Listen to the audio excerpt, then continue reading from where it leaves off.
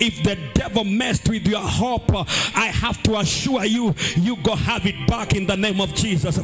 I don't care who messed with your hope. I don't care who took your hope away from you. It can be circumstances, it can be situations around you, it can be the tough life around, it can be the troubles of life. But I beg your pardon. Whoever took away your hope is getting ready to get it back to you in the name of Jesus. I hope I was talking to somebody.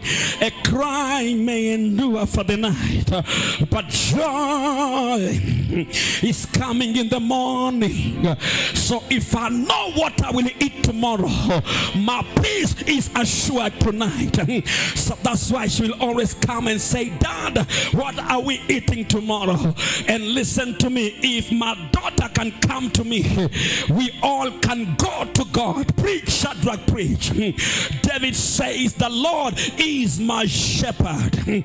I came here to remind you, you have a Father in heaven whom you can go to and be hopeful of your joy in the morning. Preach, Shadrach, preach.